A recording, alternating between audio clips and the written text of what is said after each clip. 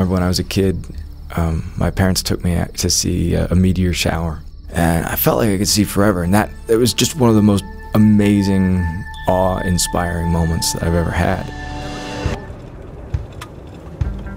I think when you're young, it's easy to see the world as this wild and wide-open place, and you're surrounded on all sides by mystery and uncertainty and unknowability, and that is terrifying, but it's also amazing.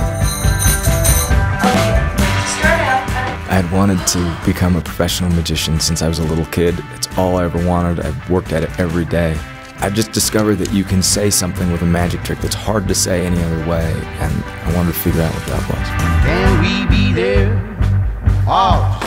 As I got older, I found that it was harder and harder to find that sense of wonder and mystery and astonishment. I wanted to figure out why that is. You know, what is that loss? What do you lose with age, and how can you get it back?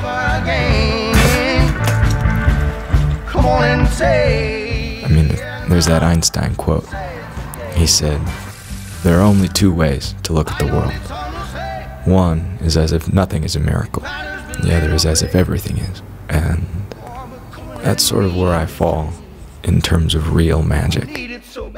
Time and time again, you know, when I'm doing street magic, I'll walk up to someone and I can just see that they're against me, right? They don't want to be amazed. They don't want this experience to happen. But then the magic happens, and all of that falls away. Come on, man. Stunned. I believe in magic. It's the experience of waking up and seeing things the way you saw them before they became ordinary. I'm looking for that experience of wonder.